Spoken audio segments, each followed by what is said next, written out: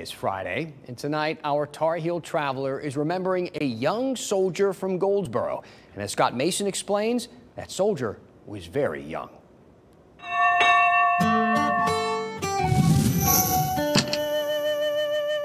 Here in Goldsboro is the grave of Dan Bullock, considered a war hero at 15 years old.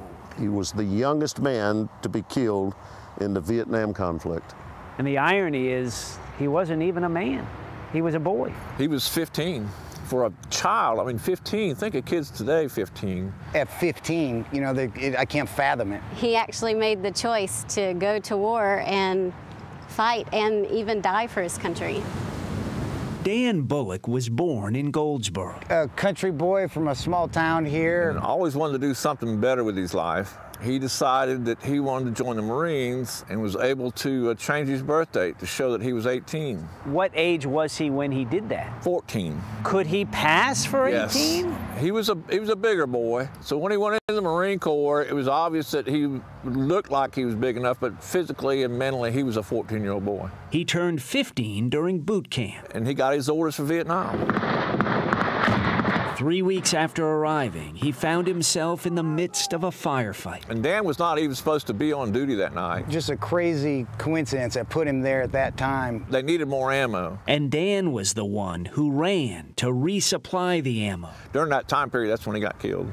And at that young age, you know, to have somebody going through that for our country, it's just incredible.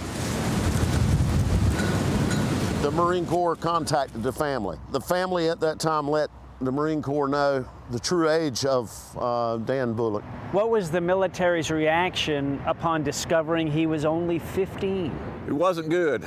Kind of an embarrassment. Sounds like Dan Bullock almost could have been just forgotten. That was true. There was no headstone here at all. Not until much later, when Dan Bullock's story reached a television talk show host. And so she offered to buy one. Sally Jesse Raphael bought Dan Bullock a proper headstone. Love it. It is a beautiful tribute to a young Marine. Today, do many people know Dan Bullock's story? More and more, but still it's amazing how many do not know. And I want them to see that it's not always about them, and there's some stuff out there that's bigger than they are. And so this military family from Fayetteville visits Dan Bullock at least once a year. He was only 15 years old. Just a few years older than Cassie and Aubrey. Honor. And duty and courage. I want to be a Green Beret. And sacrifice. He was the youngest man to be killed in the Vietnam conflict. In my heart, he will always be a man.